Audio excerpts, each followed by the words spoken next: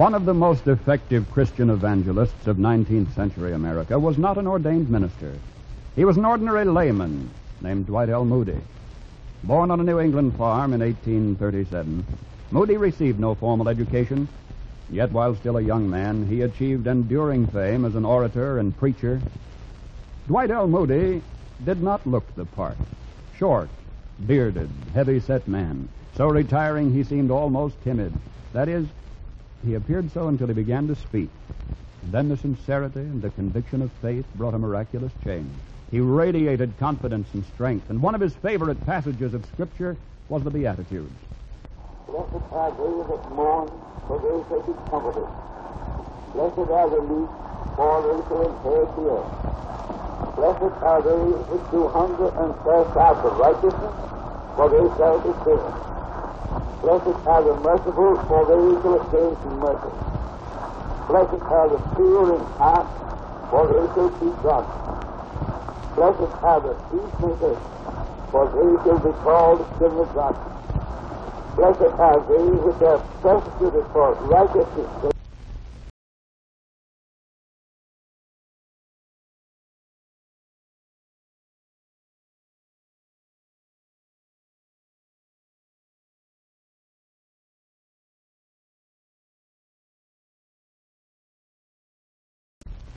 Dwight Moody shared his successful crusading with another evangelist, a minister of music named Sankey.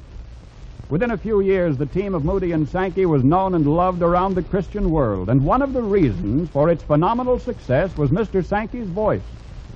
The song is ended, but the melody lingers on. Through this recording made in 1899, Sankey singing, "God Be With You."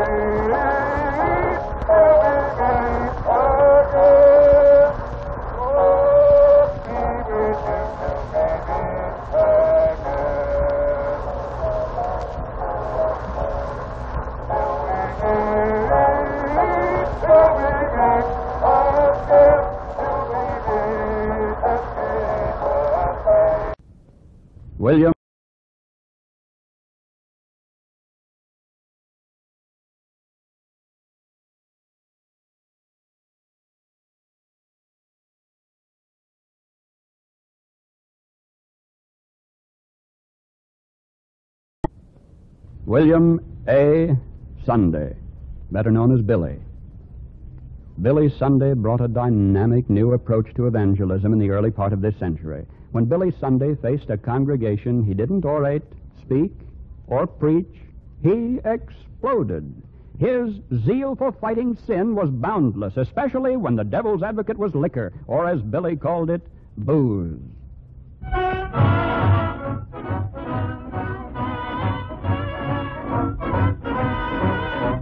I don't give a hoot for the regulations of the sale of liquor. If we must have booze, well, let's sell it in the saloons where it belongs. That's where it belongs. government regulation of booze has always been worse than what was in the sale of private hands. For what was in the sale of private hands, they kept in the saloon where it belonged. What difference does it make whether a man guzzles beer standing at the bar or whether sitting down at a table?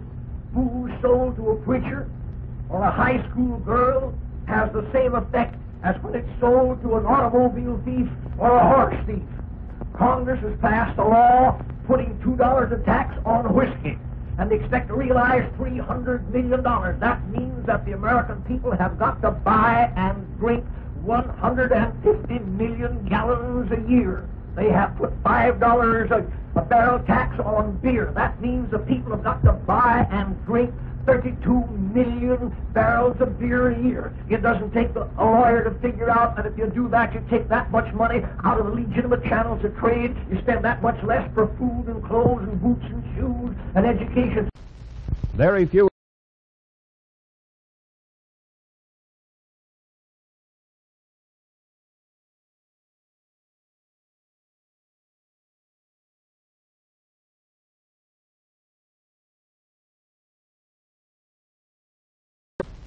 Very few evangelists of the past 10 decades were more diligent or tireless than William Bell Riley. He founded the Northwestern Bible Training School and an evangelical seminary. He also served as pastor of the First Baptist Church in Minneapolis, Minnesota for more than 40 years. William Riley authored numerous scholarly texts on Christian evangelism, but his most effective form of communication was the anecdote or the human interest story. He relates a personal soul-winning experience in the only extant recording of his voice. 12 years went by, and I had a most astonishing and beautifully written letter one day, signed by that same boy. And he said, "Since you talked with me that day, I've been a Christian. And I'm happy now to tell you also that since that time, I've not only finished the high school and the university course, but I've taken a course also in theology. And today, I'm the pastor of such and such a colored church in Texas. The church was a prominent one. As I have reflected upon the fact that it only required a few minutes that day of my time and his, I confess very frankly I often hang my head with shame as I have not put in more such times with people of possible conversion. And my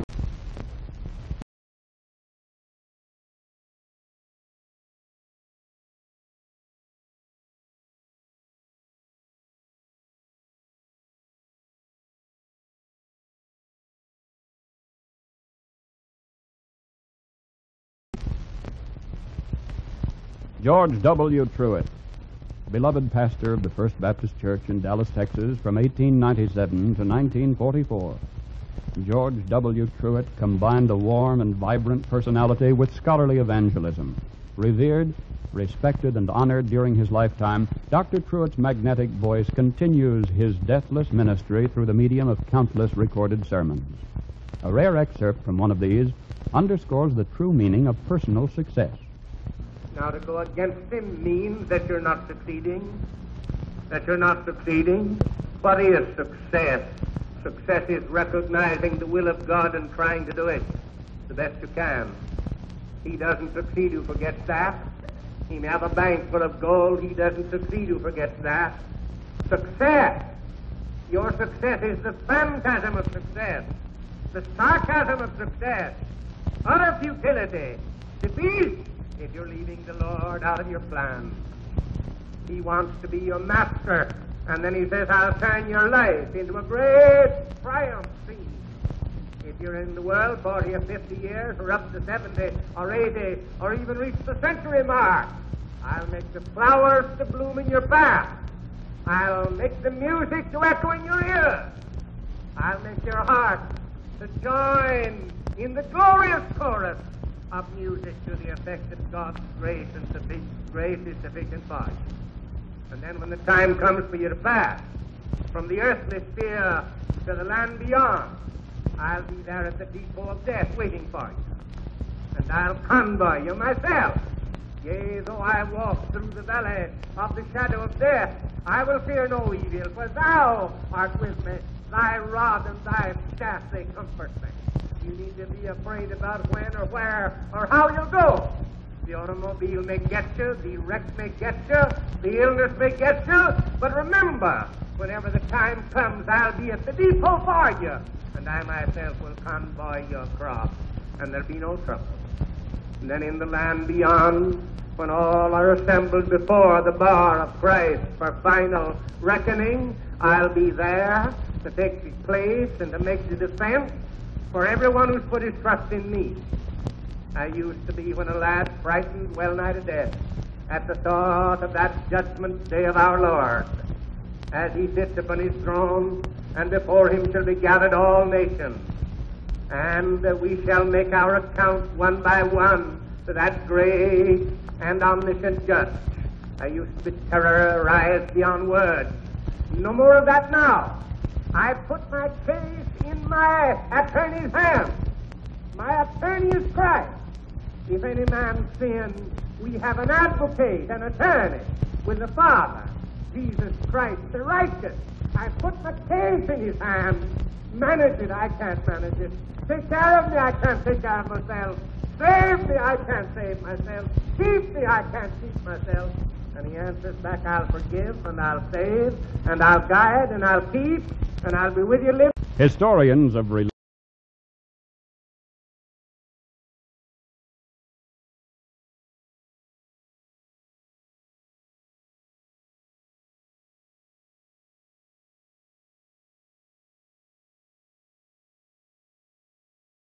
Historians of religious life in America during the last 10 decades have noted the marked individualism of our evangelical leaders.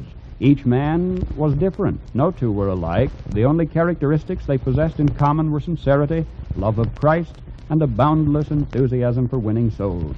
An outstanding example was Dr. Harry Ironside, for many years the pastor of the Moody Memorial Church in Chicago. Like St. Paul, the first evangelist, Dr. Ironside believed that every encounter with his fellow man, no matter how casual, was an opportunity for Christian conversion. And he demonstrated this truth through real-life experiences of his own. When the train pulled in, I walked through the day coach, and I found there was just half of one seat vacant, and a man was sleeping on the other half. So I sat down there. I was very much exercised in my soul. I felt there must have been some reason why God had allowed me to miss that train. I believed implicitly, as I still believe, that all things work together for good to those who love the Lord, who are the called according to his purpose. And so I felt that he had someone on that train with whom he wished me to speak. I wondered if it could be the sleeping man beside me. I say sleeping, but the fact is that he roused himself just as I sat down. And he greeted me, and we exchanged a few words, and then were silent for a time, and finally he woke completely up, and we began to talk together. And all the time I was praying, Lord, if thou hast something for this man, may I not miss the opportunity, but give me just the right message for him. Finally, as we talked along, I put the question straight to him. Do you know the Lord Jesus Christ? He roused himself up and said to me, it's a remarkable thing that you should ask me that question. He said, you know, sir, I've been so anxious about this matter of salvation for some days that I've been working in a lumber mill down in the southern part of the state, and some folks were having revival meetings nearby, and I went over to the services, and I was quite impressed by the preaching, and felt that I was a sinner and needed a Savior. And night after night I went out to the mourner's bench, but somewhere or another I couldn't seem to get anything clear. You know, as I dropped off to sleeping in the train tonight, I was wishing I could talk with someone who could make the way of salvation plain. Well, of course, it was a delight to take out my Bible and turn from passage to passage and show that young man just how he might find peace with God. And finally, as we turned to some of the great salvation verses of the New Testament, the light broke upon his soul, and he said, oh, I see it, yes, Christ died for me, and if I trust him as my Savior, then the matter's settled. I said, yes, that's it. Well, he said, I do trust him. I can take him now. And we bowed our heads together, and he thanked God for his saving grace, and I thanked him for giving me the privilege of being his messenger to that earnest young man. We talked together for perhaps an hour or so, and then he came to the place where he was to leave the train. I bade him goodbye and went on my journey northward. For 2 or 3 years after that, I heard from him every little while, and it was delightful to see how he seemed to be growing in grace and in the knowledge of the Lord Jesus Christ. Why am I telling you this story? Well, just for this reason. I'm wondering if it might not reach someone who, like that young man, is asking, how may I be saved? I want you to know that the Lord Jesus Christ is deeply interested in you. He's longing to see you. On a rain-swept morning,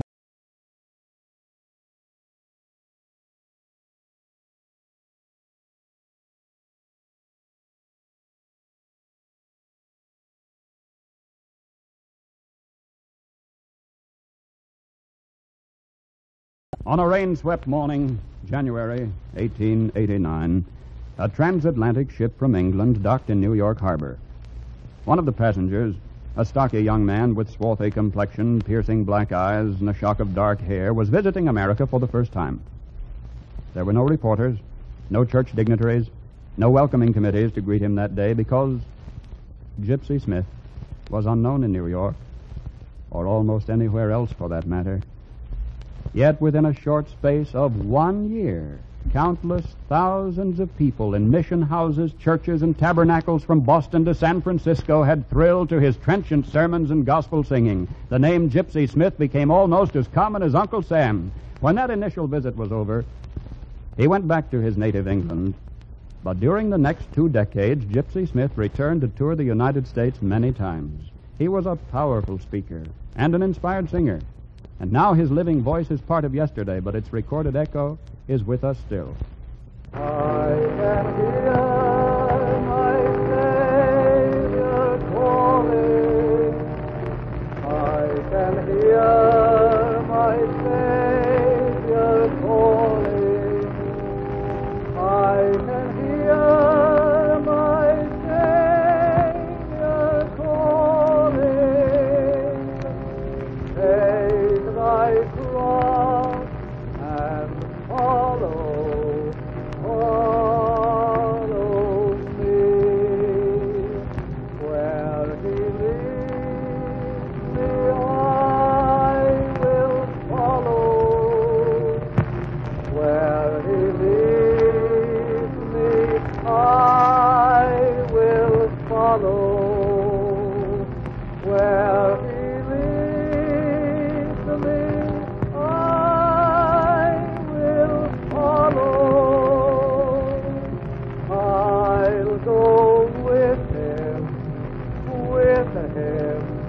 all the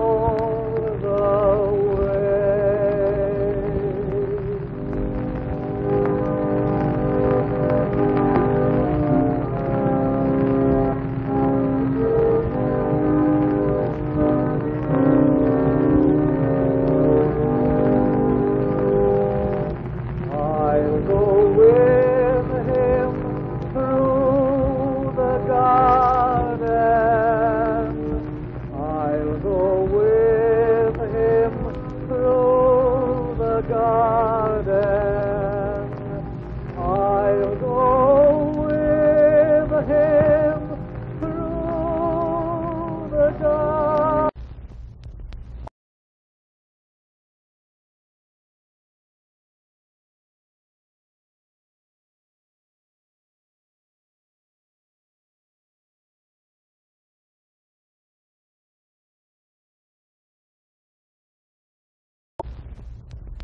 Gospel singing has always been a vital and integral part of evangelism.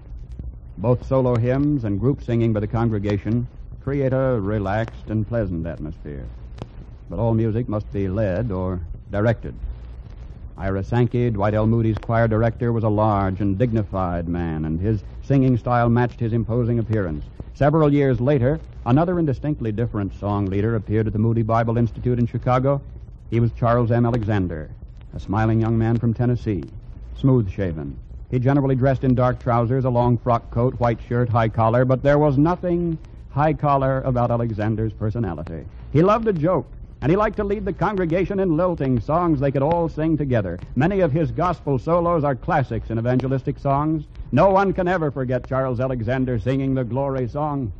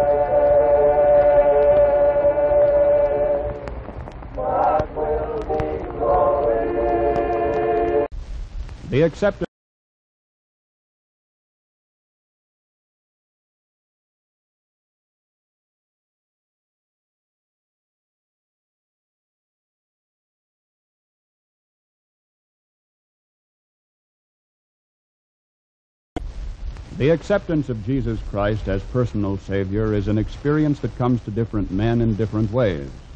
One snowbound night during the winter of 1897 in the slums of Chicago, a human derelict named Mel Trotter stumbled into the Pacific Garden Mission.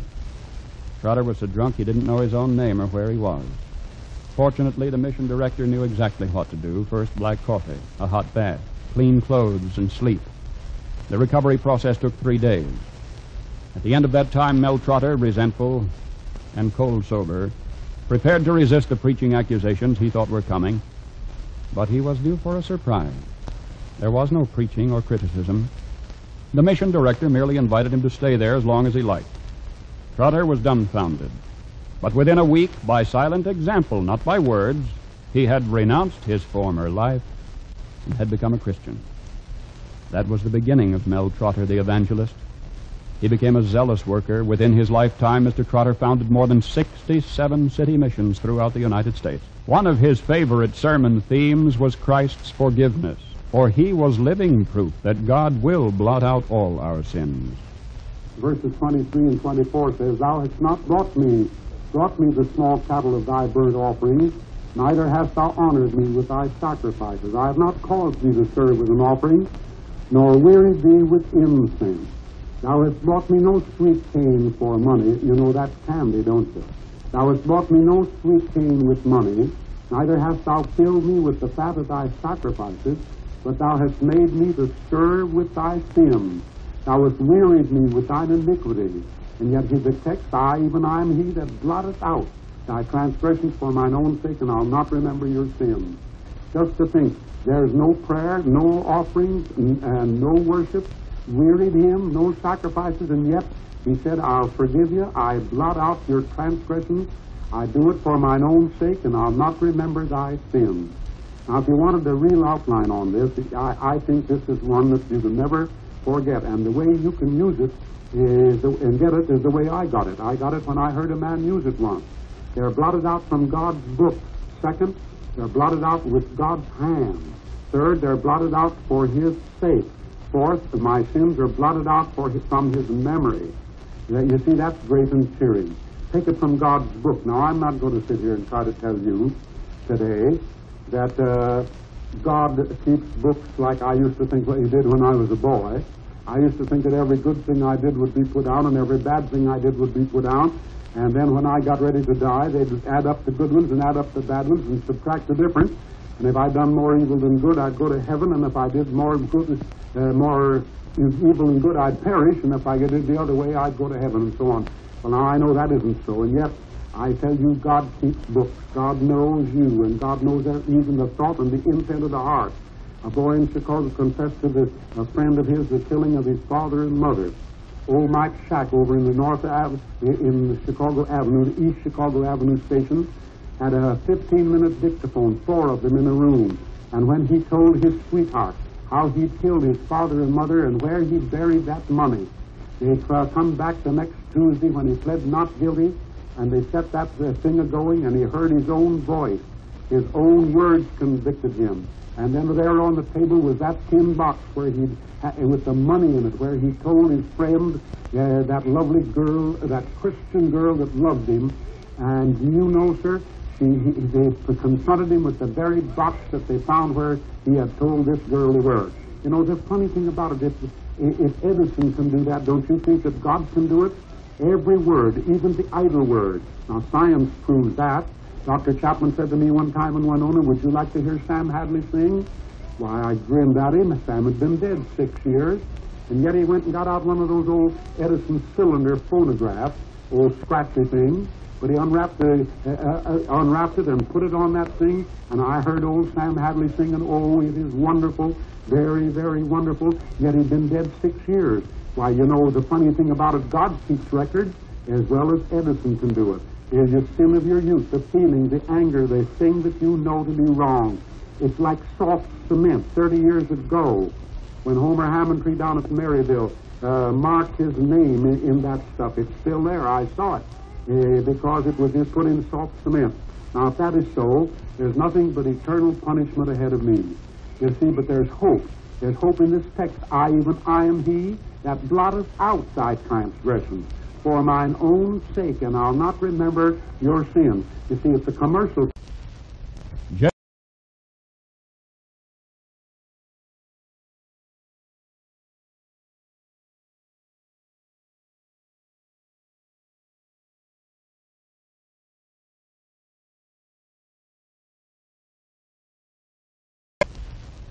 J. Wilbur Chapman was one of the truly great names in American evangelism. He achieved signal success in his chosen work for several different reasons. First, of course, was dedication and training. Chapman was a serious Bible student. He was graduated from Lake Forest College and Lane Seminary. Second, his innate understanding of human nature and his ability to inspire everyone who worked with him. He was the first evangelist to introduce definitive planning into soul-saving campaigns. However, J. Wilbur Chapman's successful evangelism reached its greatest peak when he realized the full power of his organizational talents. He recognized Charles Alexander's unique ability as a song leader and put the young man to work. He also perceived Billy Sunday's potential power and gave that human thunderbolt his first opportunity to preach. J. Wilbur Chapman will be particularly remembered for his Bible readings. Scripture lesson, the Gospel according to St. Mark, 4th chapter, verses 35 to 41. And the same day when the even was come, he said unto them, let us pass over unto the other side. And when they had sent away the multitude, they took him even as he was in the ship. And there were also with him other little ships. And there arose a great storm of wind, and the waves beat into the ship, so that it was now full. And he was in the hinder part of the ship, asleep on a pillow. And they awake him and say unto him, Master, carest thou not that we perish? And he arose and rebuked the wind, and said unto the sea, Peace, be still. And the wind ceased, and there was a great calm. And he said unto them, Why are... General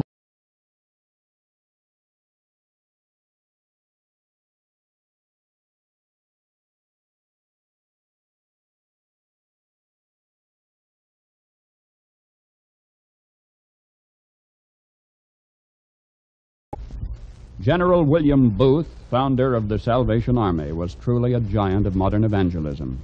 His Christian character, his strength, and his high ideals are all exemplified every day in the worldwide success of the Army.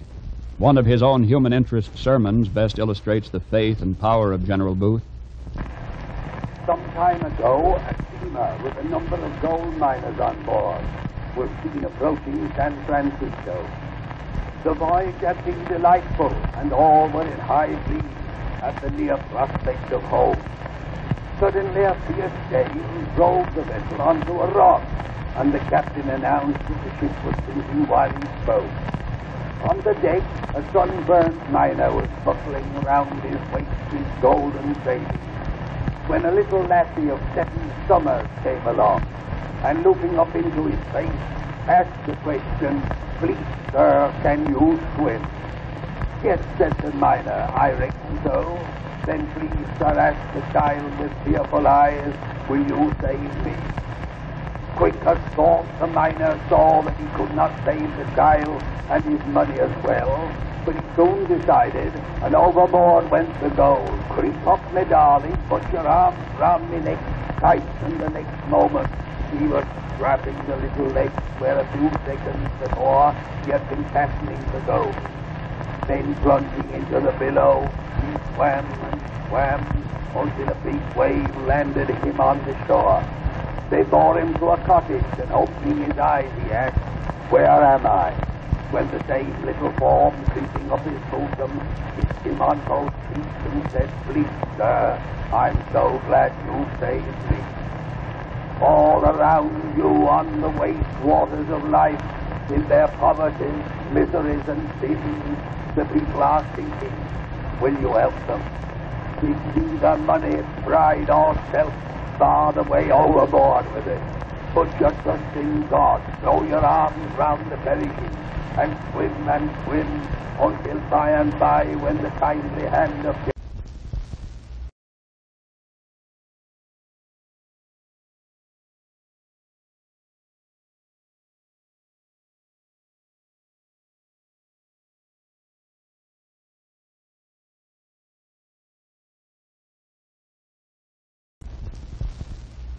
A substantial portion of the phenomenal success of Billy Sunday the Evangelist was due to his choir director, or song leader, Homer Rodeheaver. More than any other director before or after him, Homer Rodeheaver perfected the technique of effective gospel singing in evangelism and revival meetings. Mr. Rodeheaver was also an accomplished instrumentalist. He played the trombone exceptionally well, and no one who ever saw the team of Sunday and Rodeheaver in action will ever forget the young man who led the singing. Fortunately, his inspired voice has been preserved.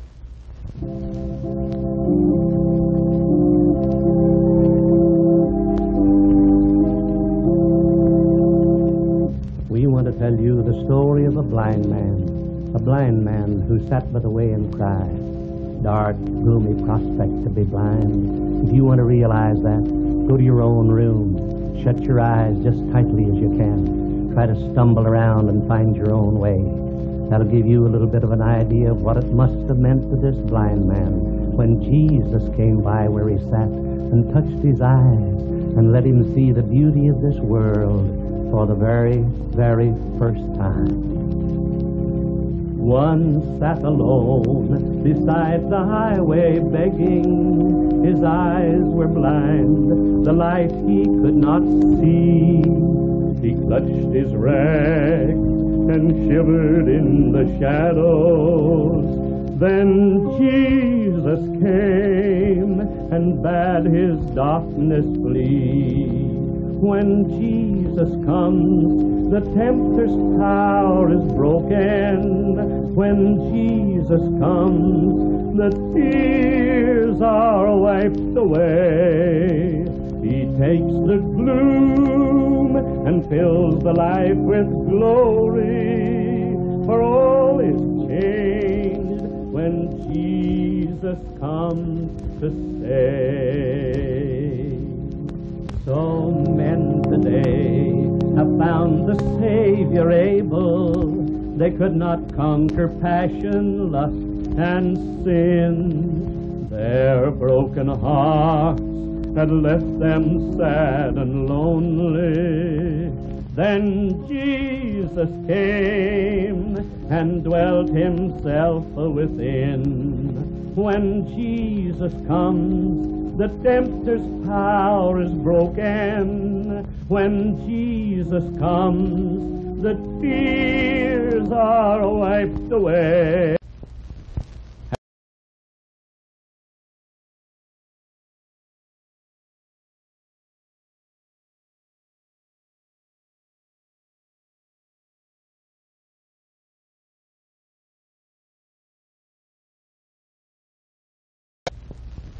Half a century ago, one rainy day in Rogers, Arkansas, a 17-year-old wastrel boy followed a Salvation Army drum to the meeting house. 2 hours later, young John Brown rose from his knees a dedicated Christian. Out of his conversion grew the mighty institutions of learning which today bear his name: John Brown University, Brown Military Academy, Southern California Military Academy, Brown School for Girls in California. The big bass drum echoes yet. And the big voice of a man who was such a capable custodian over a few things that God gave him dominion over many. Up to a certain point in history, the cross was looked on with fright, shuddering fear, that horrible instrument of human torture and human suffering. But the time came when almost overnight that cross was changed. Came a thing of power, a thing of beauty, lifts people, exalts people. What changed the cross? Greatest miracle in the history of the Christian faith. People say, well, Jesus of Nazareth died on that cross. Good man. But worlds and worlds of good people had been nailed to the cross. Prophets, priests had been nailed to the cross. Didn't change the cross. But the time came when something changed that cross. The miracle of our Christian faith. What was it?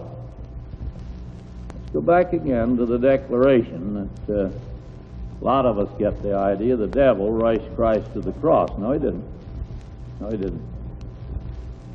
Jesus fought, literally fought, to finish his journey, which was to end at the cross. Thus it must be.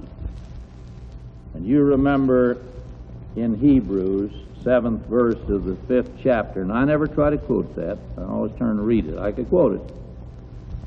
Who in the days of his flesh, talking about Christ, when he had offered up prayers and supplications with strong crying and tears, now this is the Garden of Gethsemane scene, with strong crying and tears unto him that was able to save him from death, and was heard, in that he feared, or as the American Revised puts it, having been heard for his godly fear. Now, angels came and strengthened Jesus. Otherwise, he would have died there of a broken heart. In fact, he died of a broken heart. When they shoved the spear in his side, nailed to the cross, there gushed forth water and blood, evidence that he died of a broken heart.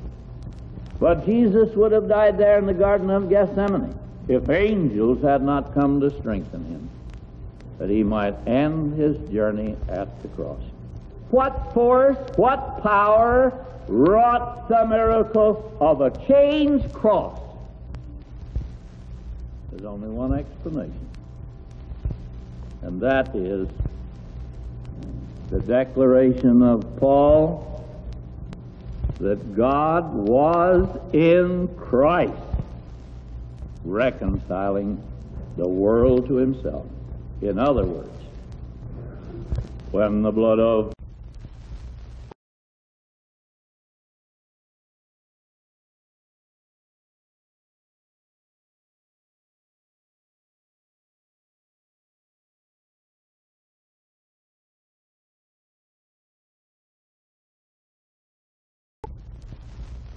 few ministers of the gospel have left so indelible a mark in the hearts and minds of a nation as a man called Peter, a Scotsman named Peter Marshall. As pastor of the New York Avenue Church in Washington, D.C., his sermons were quoted in every state in the Union. When he served as chaplain of the United States Senate, contemporary senators always made it a point to be on hand on time for his inspiring invocation. In January of 1949, his untimely death was mourned throughout the world. But the essence of Peter Marshall's ministry remains in all or any one of his recorded sermons. At the beginning of the war, there were two notable examples. You may remember the foundering of the Athenia and the loss of the city of Benares off the west coast of Africa. And at that time, one of the popular songs was, as you may remember, the Beer Barrel Polka. And we read, incredible as it seems, we read of survivors struggling in the water, crouched wet and shivering in lifeboats, singing together, roll out the barrel and we'll have a barrel of fun. One might wonder at the choice of a song. One might be aghast at the prospect of facing eternity to the strains of the beer barrel polka, but there is nevertheless something thrilling about the spirit that can sing at such a time, even although what they sing seems inane and strangely inappropriate. I have often thought what a startling contrast to another maritime disaster, which some of you will remember, in May 1912, when the Titanic went down. I was a very little boy then, but I can well remember the special editions of the papers and the magazines with their heavy black borders describing the loss of this magnificent new ship which men said could never sink. This floating palace was in collision with a floating mountain of ice, and icy knives ripped open a hull that was claimed to be unsinkable. And when the orchestra, which a few minutes before had been playing Strauss waltzes in the ballroom, gathered on the boat deck, and when the male passengers stood alongside to the cry women and children first, loading lifeboats, as many as could be lowered away, they waited patiently, hoping that there might be a chance of rescue, and then, when it appeared that none was likely, the orchestra began to play, and they began to sing. But what did they sing? They sang, "Nearer, my God, to thee, nearer to thee, e'en though it be a cross that raiseth me, yet all my song shall be nearer, my God, to thee, nearer to thee, nearer to thee." Now when you contrast that with "Roll out the barrel and we'll have a barrel of fun," you can see what has happened to a nation's faith. You can see what has happened to the faith of people in 30 years, can't you? Facing eternity to the strains of the beer barrel polka, or lay that pistol down, or mare the joke. What a commentary upon the faith of immortal souls. And yet the Stoic has always inspired us. Heroism in the face of difficulty has put backbone into many a man, so that if the oyster were to say, "I'll never give in, I'll fight it out on this line, though I'm bleeding and sore, yet I will never surrender. I must remember that the darkest hour is just before the dawn. I'll hang on." I say that's noble, it's thrilling, it's fine, it's magnificent, but it does not adequately deal with the problem. The grain of sand is still there. As a matter of fact, the oyster does none of these things, because the oyster is at one and the same time a realist and an idealist. And you can be both, you must be both in times like these. You must be a realist and an idealist, and the Christian can be and must be both. The oyster knows with the profound wisdom that God gives to the humblest of his creatures that nothing is accomplished by rebellion against hard reality. The oyster knows that you can't deny a bleeding, stabbing pain in your side. You can't deny blood. The oyster knows that no amount of stoicism can ever make life comfortable again once a grain of sand has entered your shell. So what does the oyster do? The oyster begins carefully and patiently, with infinite skill, to deposit upon the quartz a milky substance, which upon its sandy base is spun and wrapped in nature's magic to make of the grain of sand that for which divers are willing to risk their lives a pearl, a thing of beauty and hidden light, smooth and warm, wondrous beauty wrapped around trouble. Now let us then learn from the oyster. For life is a difficult game, and these are trying times. We have not yet begun to pay the cost of the war. There may be some in this very place, some within sound of my voice, who will be called upon to make the supreme sacrifice. There may be some who will be called upon to make a great renunciation, to lay upon the altar of patriotism that which they cherish most. There may be parents whose hearts have already begun to feel the pang of a separation that might last until the end of the trail, because blue stars are turning into gold. Troubles may come that we know not of. Pain may come to us, and grief, for many horrible things are possible and many horrible things are yet to happen. But if the blow should fall, it will not crush us nor lay us low. For remember, Ezekiel did not set himself upon his feet.